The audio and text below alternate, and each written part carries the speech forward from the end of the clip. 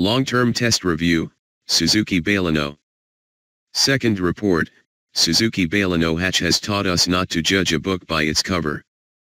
Verdict: 4-star. Value for money is one of the Suzuki Baleno's major selling points.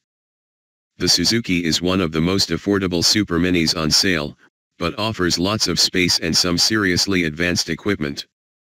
The 3-cylinder engine is proving to be a real hit, too. Only the trigger-happy collision alert is spoiling our enjoyment of the car. Mileage, 3,608. Economy, 47.3 mpg.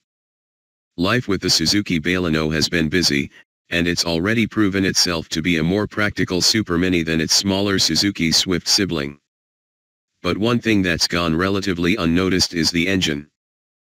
The downsized 1.0-liter 3-cylinder turbocharged petrol engine is a real highlight, and has reminded me that while the Baleno might look a bit bland in our car's 430 pounds ray blue metallic paint, you should never judge a book by its cover.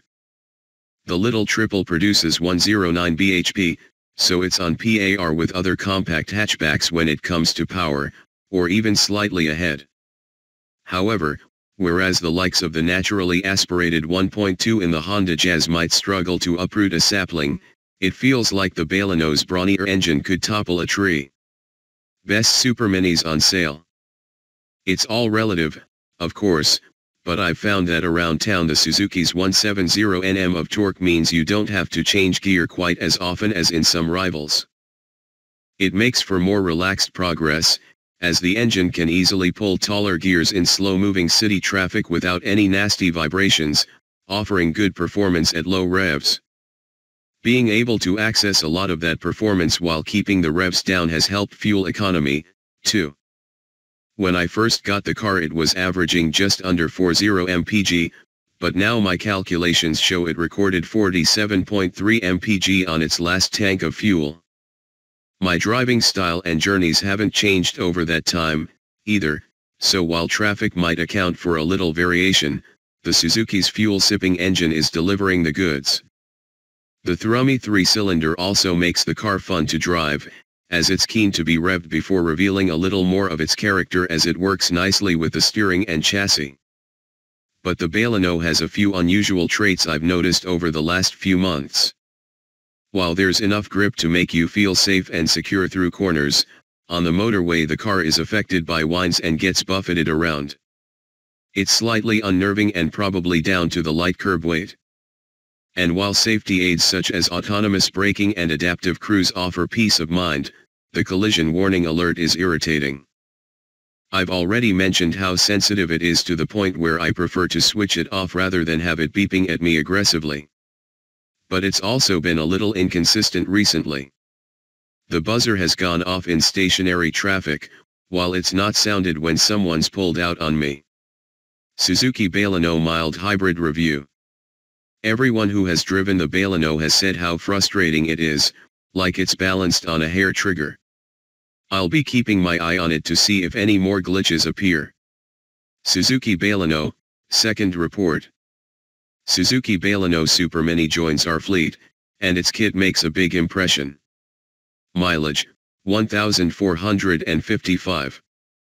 Economy, 52.3 mpg.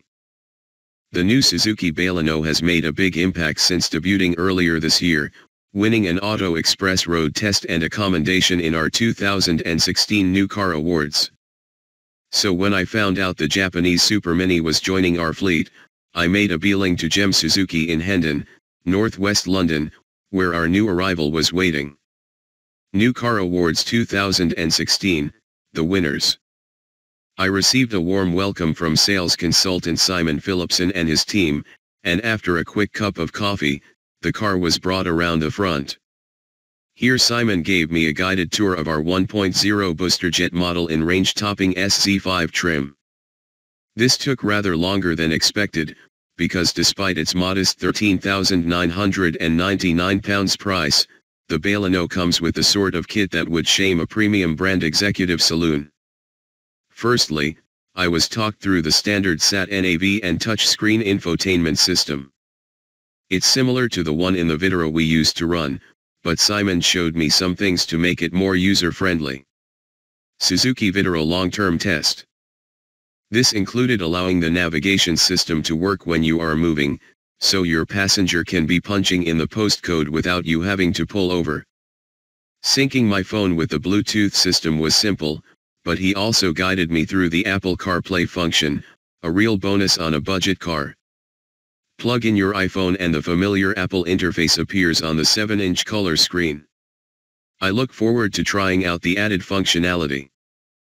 Another part of the Baleno's extensive standard safety kit is a collision alert system, which I've already found can be irritatingly sensitive, especially when around town. More high-tech safety additions include adaptive cruise control, a clever piece of kit that's virtually unheard of on a car of this size and price.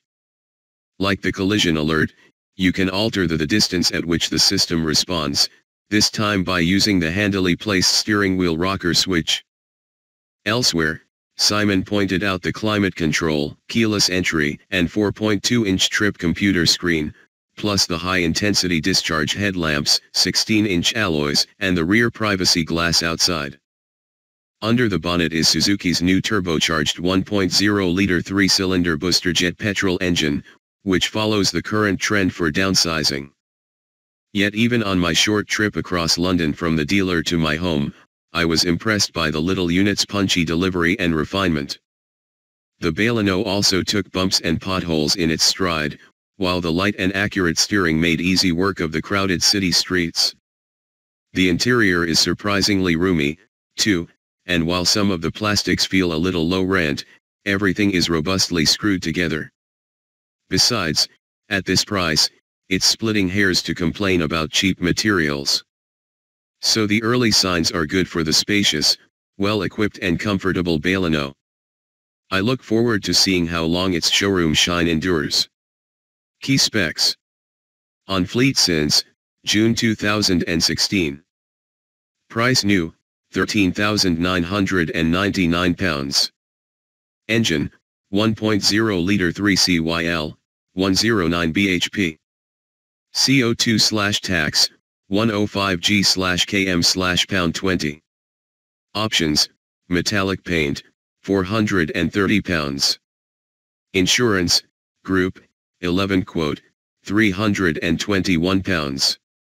Mileage/mpg, 3,608/47.3 mpg. Any problems? None so far.